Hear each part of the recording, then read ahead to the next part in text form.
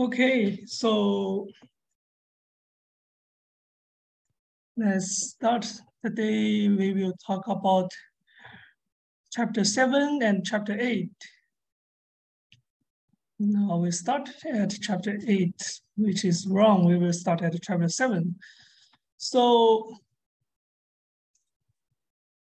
chapter 7 is where we actually make the interpreter an actual interpreter, where we actually make it interpret something. That's why they make us this image.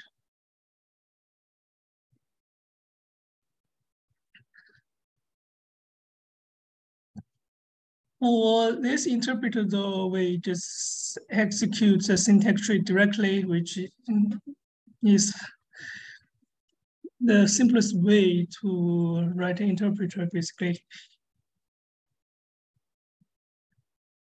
Right now, our parser only supports expressions. So to execute code, we just evaluate expressions and produce a value.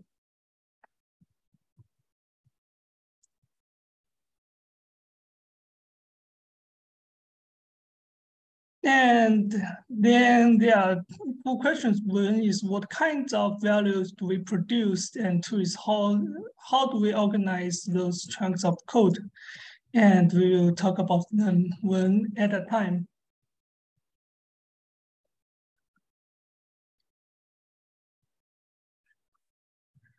So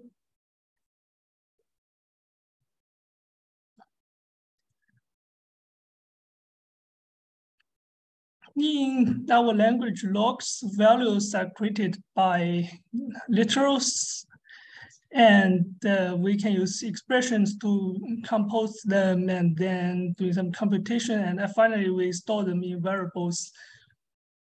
In this interpreter, the value and object are pretty much interchangeably, but later in the C interpreter, we will have distinction between them.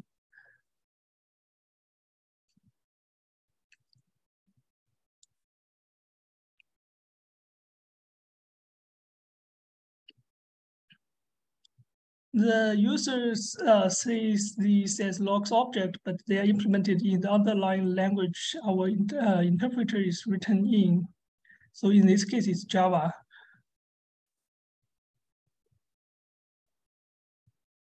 And the Java is static typed. Our logs is dynamically typed, so we need to represent that.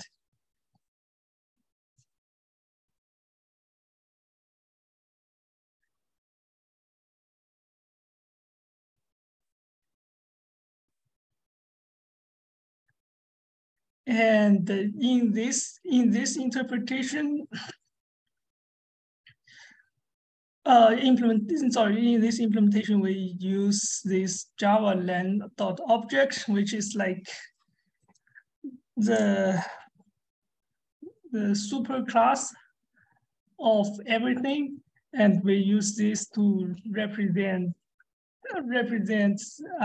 logs object, basically.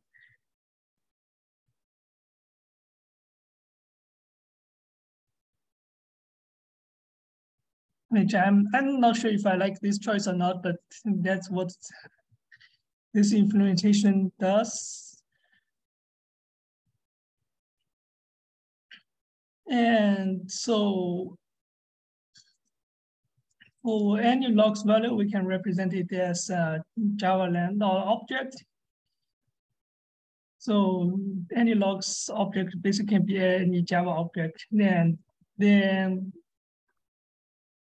basically for logs, literals, logs primitives, we can represent them as Java stuff equivalent. And for new, we just represent as Java now.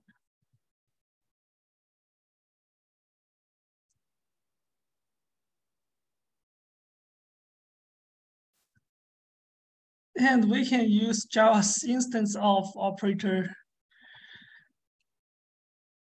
to determine at runtime what is the runtime type of the certain object.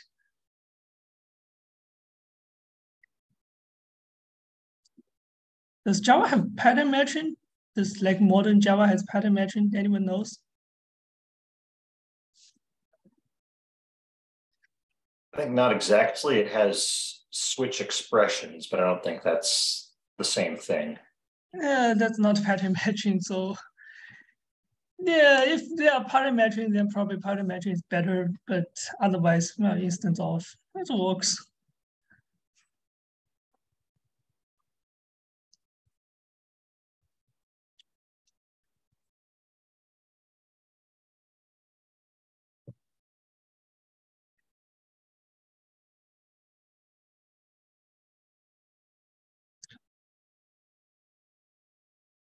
So we can have interpret method for all the syntax tree classes,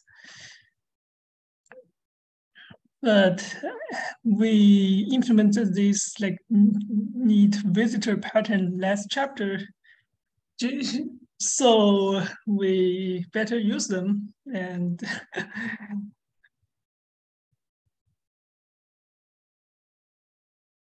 And in this case, we will just have like interpreter as a visitor of expression because we only have expression now.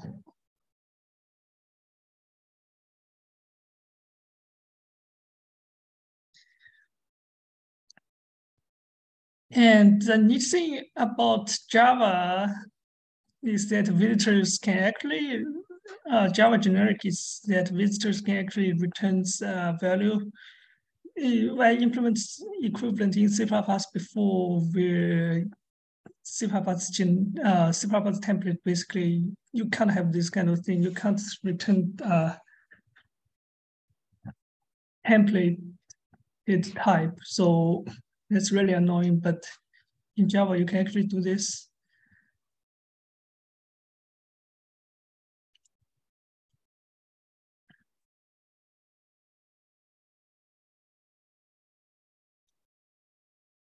And for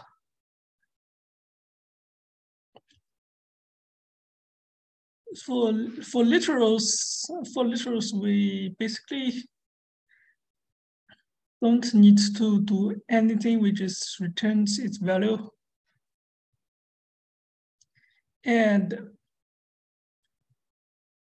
then Java basically will convert this into an object type, and we're done.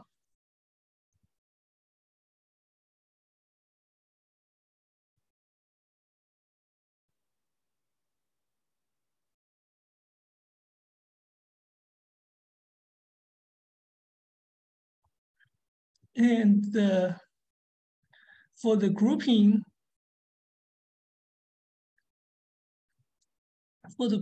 we just evaluate what's inside.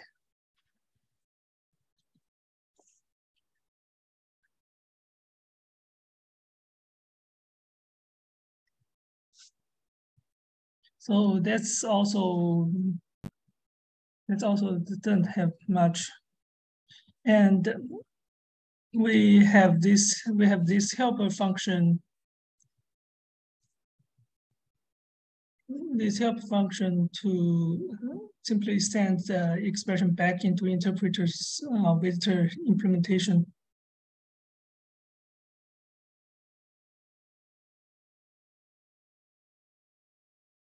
And here is a node. Some parsers don't define tree nodes for parentheses. Instead, they parsing parentheses the expression, then simply return the node for the inner expression. And we do create a node for parentheses in logs because we'll need it later to correct handle the left-hand side of assignment expressions. Yeah, that's a good reason to preserve parentheses. I think another good reason is if you want to do some kind of formatting, kind of like if you want to just do the formatting as print the AST kind of approach. I know some other languages do formatting by just tokenize and then do some magic rather than doing parsing. But some other languages like Go, they actually just print the AST. And in this case, we need to preserve every syntactic details of the original program.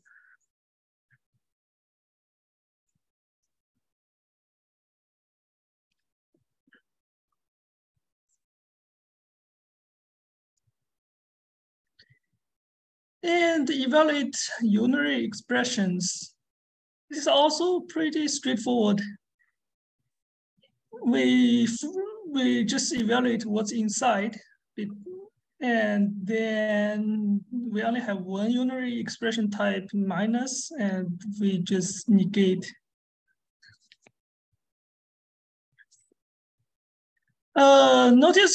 Notice here that we don't really know what is the type of write.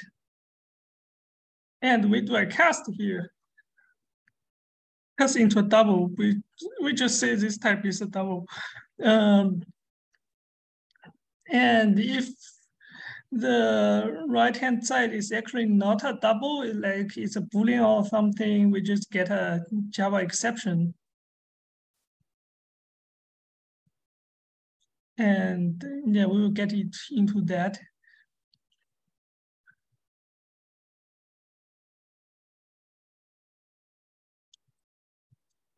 Also here's an unreachable code, which when we write interpreter, this kind of situation actually happens quite a lot.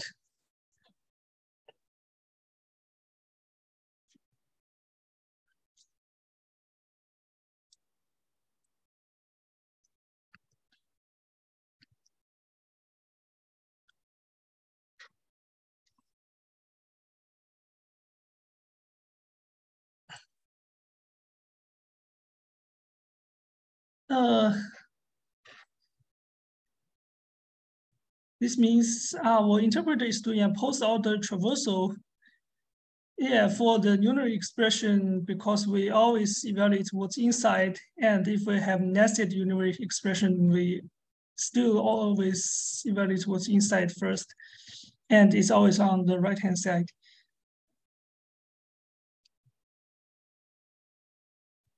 And the other unary expression is logic not, and that's have some special handling rather than a simple cast, because logs language has this concept of truthy, and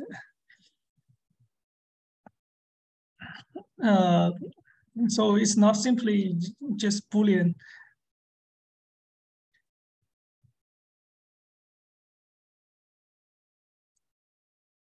If you remember JavaScript, that sometimes we have ban to like say if an object is not null. Yes, when we have truthy, then we have this kind of interesting stuff.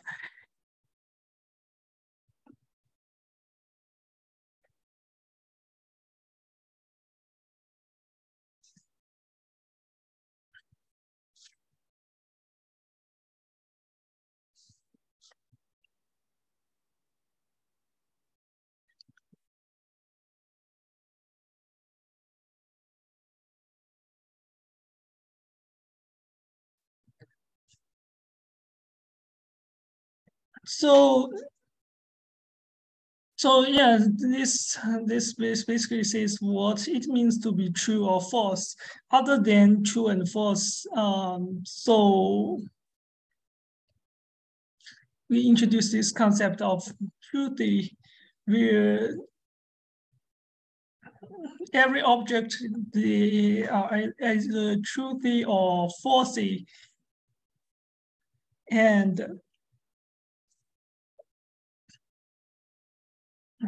and logs follows the Ruby's simple rule where false and nil are falsy, everything else is truthy. Where in other languages, it can be more complicated, aka JavaScript, where empty strings, empty arrays, and zero are falsy. And it can become weird because string zero is truthy and JavaScript is very good at implicit conversion. So in Python, empty strings are also falsy, but other empty sequences are falsy too. And in PHP, both the number zero and the string zero are falsy. And other non-empty strings are truthy. So it's kind of a mess to define the semantics of this, and every language is slightly different. Yeah, just reading that sidebar makes me appreciate Java more, where only true is truthy.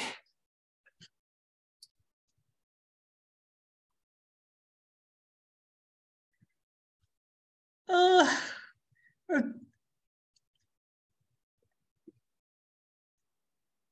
I think, I think like more modern language kind of, more of them use like discard a little bit of convenience and just say only true and false are truthy and falsy and everything else are error.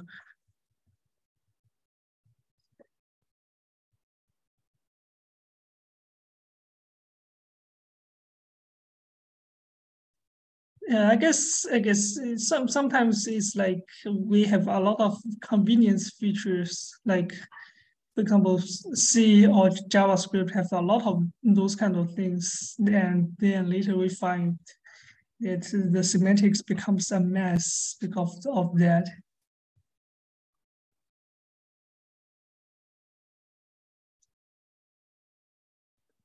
And binary expressions, and similarly, we just evaluate the left-hand side and right-hand side, and then do the binary expression where we also do the cast here. And the interesting thing is we kind of nailed down the semantics of language in the interpreter, where we didn't define that in logs.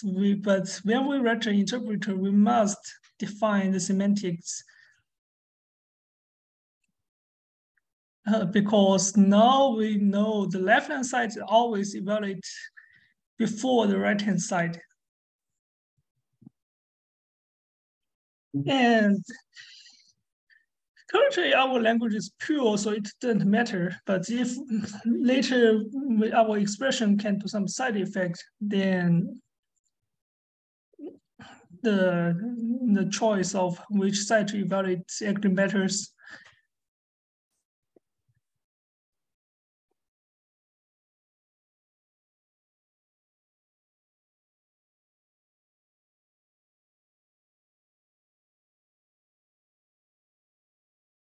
And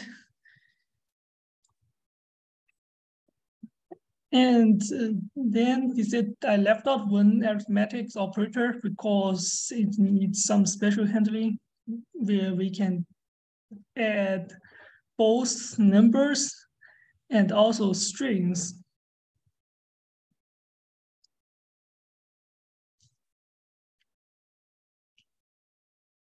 Basically, he said we overload the plus operator for strings, which I think people nowadays usually consider it a language design mistake now to overload plus for string concatenation.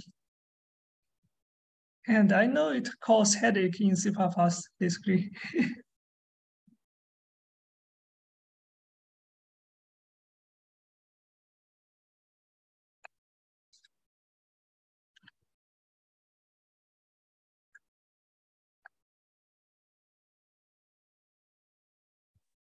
And yeah, for comparison, we do similar kind of stuff. In our language, it's pretty simple, so we don't need to overload comparison operators. Instead, we just cast our object to numbers, since we can only do the comparison for numbers.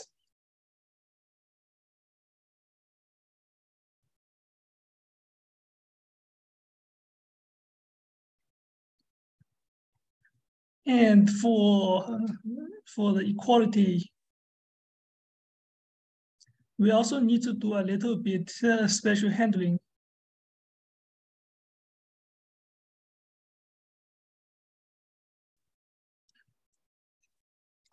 But basically, if like both objects are null, then they're equal. Otherwise, if one of them is null, then it's not equal. And otherwise, we use Java's equal method. So basically, we cheat by using Java's method.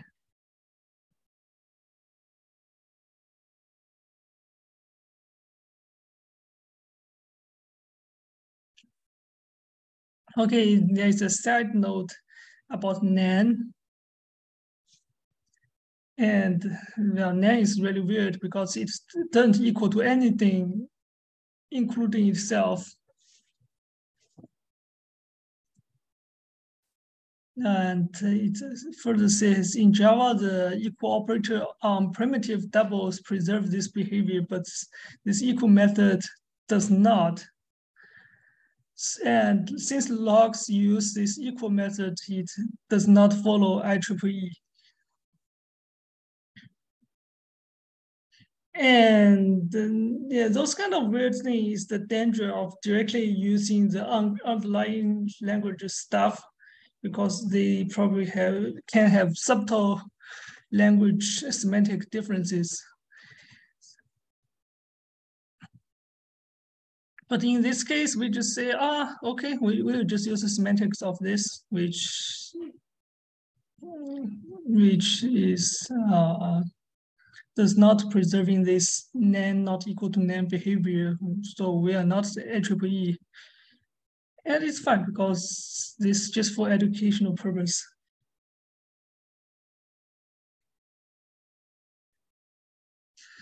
And then we further comment that all the casts above can fail. And if it fails, we get a Java exception, which is not really nice to deal with directly. So we need to do something about it. The previous chapters all already have like syntax or static errors, but we don't have any kind of runtime errors yet. And currently we just have a Java exception, which we kind of exposed as an implementation details.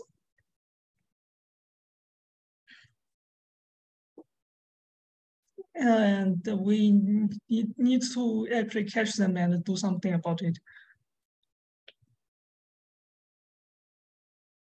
It also have a little side note about undefined behavior in C.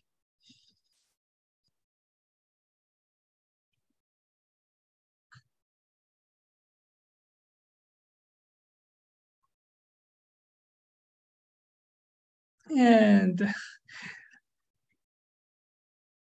then it says the Java exception does have one thing right, which is when we're doing this kind of code, it says, oh, we cannot negate a muffin.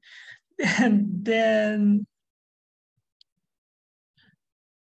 we will immediately stop interpretation and just this left-hand side get untouched.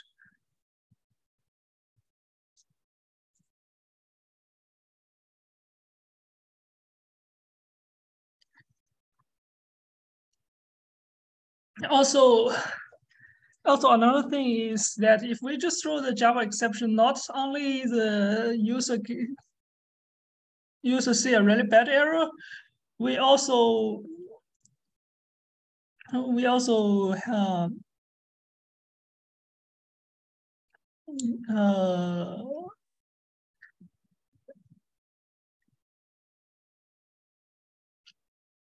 not only the user see a really bad error, we what?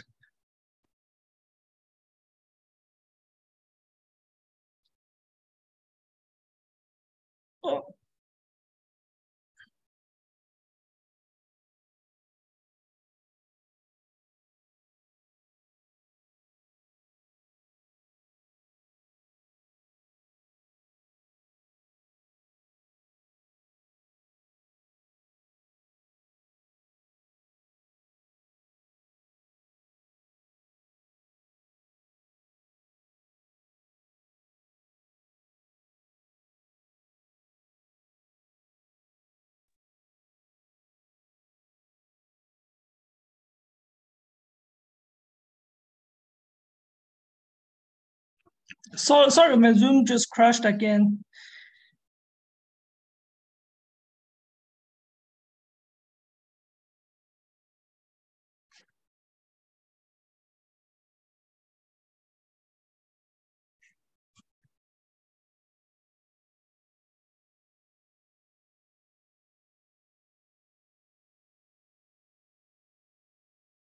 So basically, when we have a runtime error, we shouldn't kill the interpreter. If we just let Java exceptions through and never catch them, we just kill the interpreter, which is not acceptable. And if we have a REPL, we still want to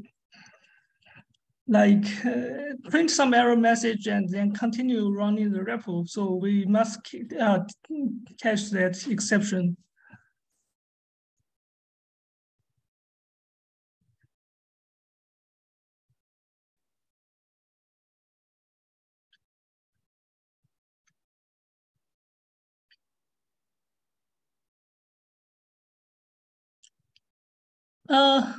So our interpreter evaluates nested expression using recursive message call. So we need to unwind out all of those above, which is a really nice thing about Java exception is that it performed the unwinding for us.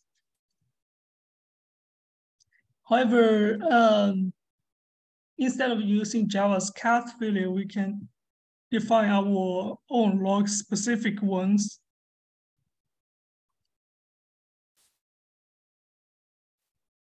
So before we do the cast, we can actually write a function to track for the number of operand.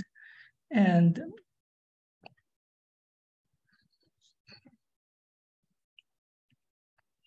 for the track, we do something like this.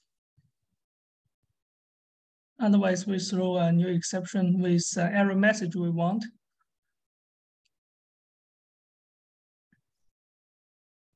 And this runtime error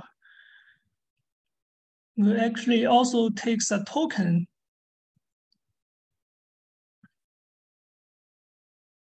So, and the token in this case point to the operator. And this way we kind of know where in the source code this error message occurs. And then for each of the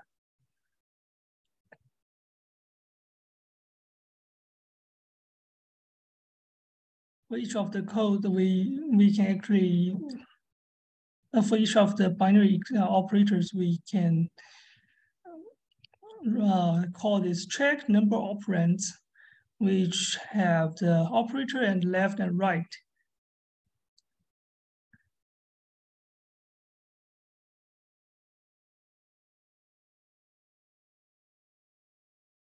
And this track number operands is the same as the unary one, just it takes two operands together, and and do this.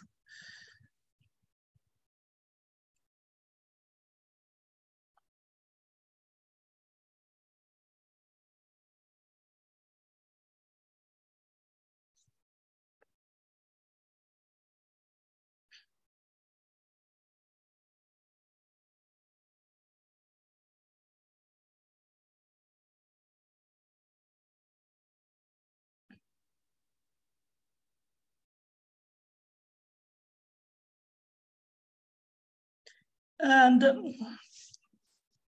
it further comments that there's a subtle semantic choice here, which is we evaluate both operand before checking the type of the arrows, which is like this function. We will perform the side effect of here, so we'll print left, and side effect of here, we'll print right, and then we will report error. But another way is actually we will perform the side effect here, and we immediately find that we have the wrong type, and then just report it.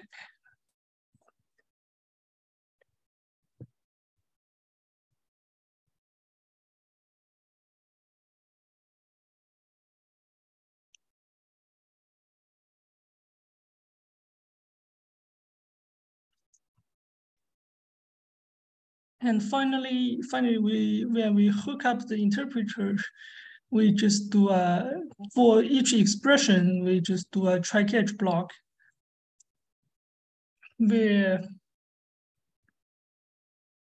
if we can evaluate expression into a value, we just print them, make a streamified version of it and print them. Otherwise, we print a runtime error. Well, if we catch a runtime error, if we catch something else, then it's not a logs error, but some other kind of error, then we just don't deal with them.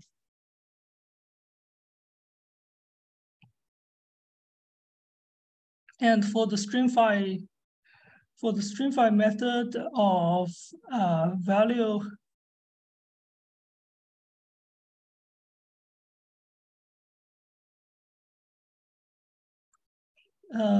for the simple case, for the null, we just return nil.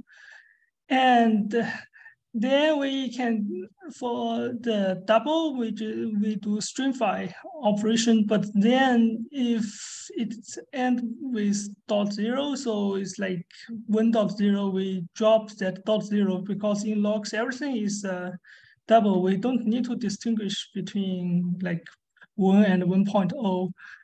And we just print the simplified version. And in the case of other objects, we just use toString.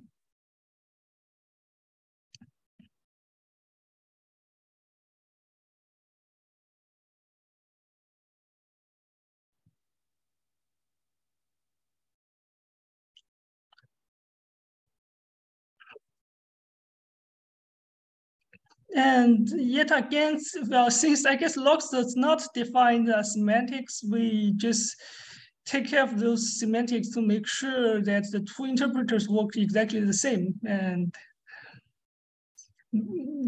just doing language, when doing a language implementation, there are a lot of those kind of subtle behaviors that is an important part of the job because users rely on those details. A lot of times it's inadvertently. And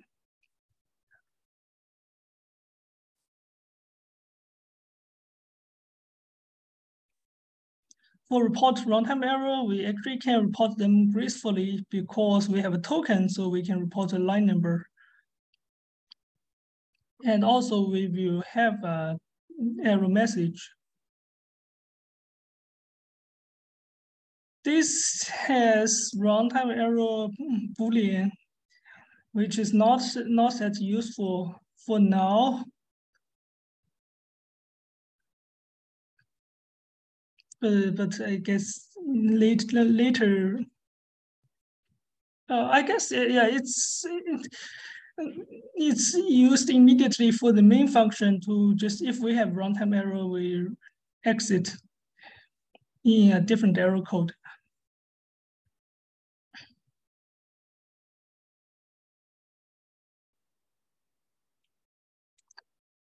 And I guess here is just some other boilerplate where we have interpreter. The logs class can actually start to instantiate and use it.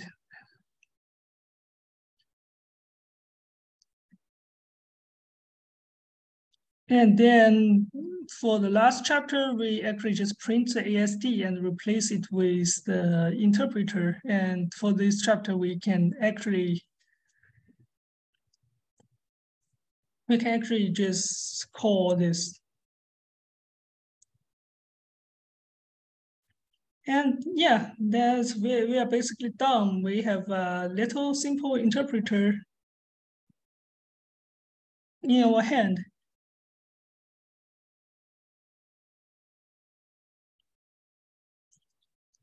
And this interpreter can basically run, they can calculate the expressions. It cannot do much because we don't have some really important constructs like loops or conditionals. So, but we actually have a full-blown interpreter up to this point.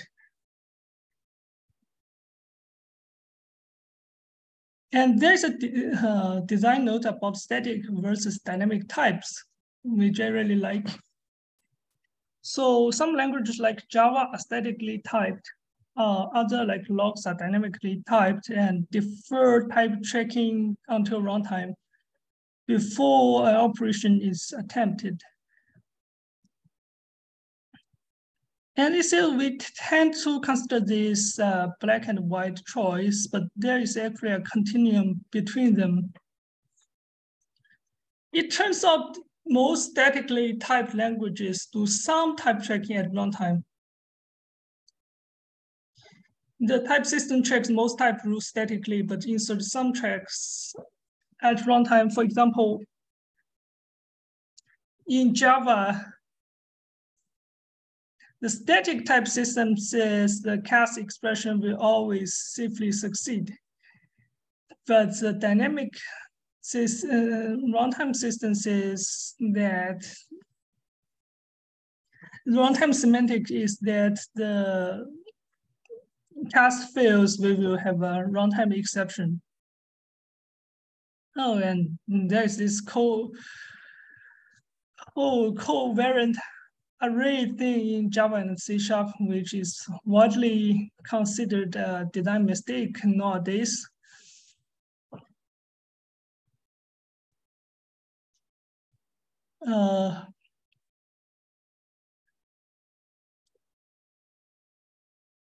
For example, if we have an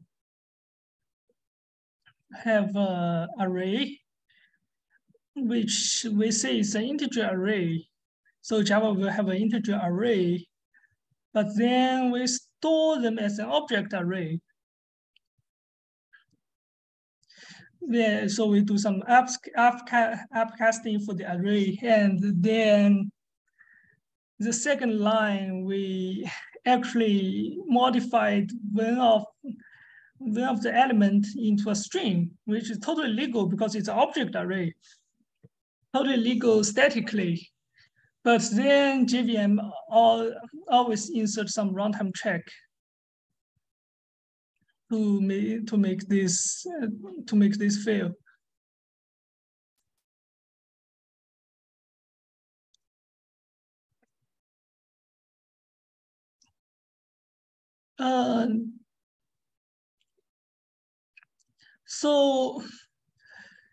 So another choice is make this invariant. For example, in language like C++, this will just not work. The first line, we cannot appcast an array basically.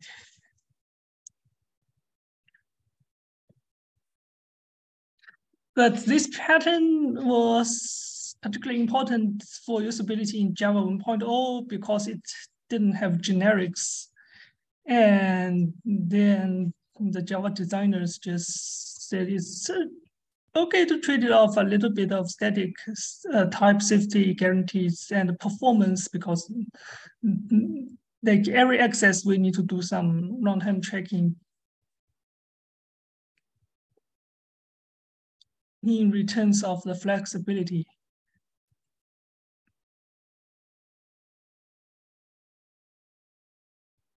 And it further comments that a few static type languages that don't make that trade-off somewhere. For example, Haskell lets you run code with non-exhaustive matches, and then if you have something that doesn't match, it will be a runtime error.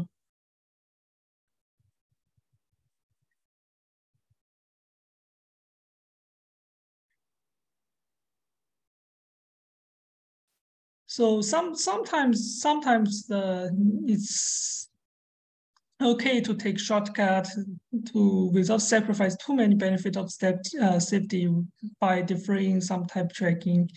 But also on the other hand, a key reason users use static type languages is for the type system give guarantees, and defer too many type checks until runtime. We just don't have that confidence anymore.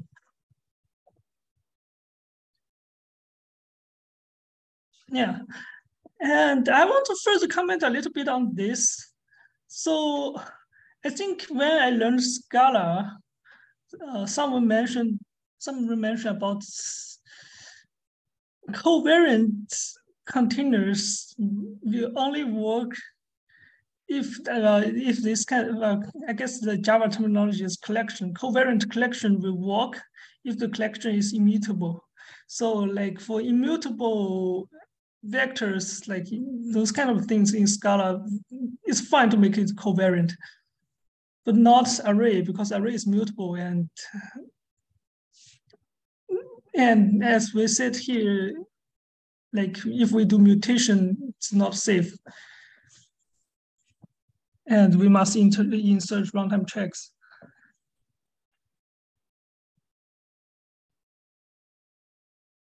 But if it's covariant, well, if it's immutable, if we then update this array here, we actually update the underlying object itself. So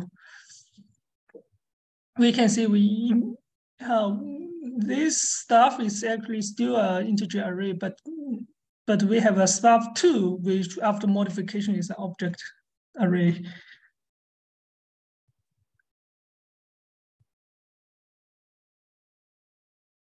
Okay, I think let's end it here, since we only have 5 people today, and I'm not in the mood to do another chapter.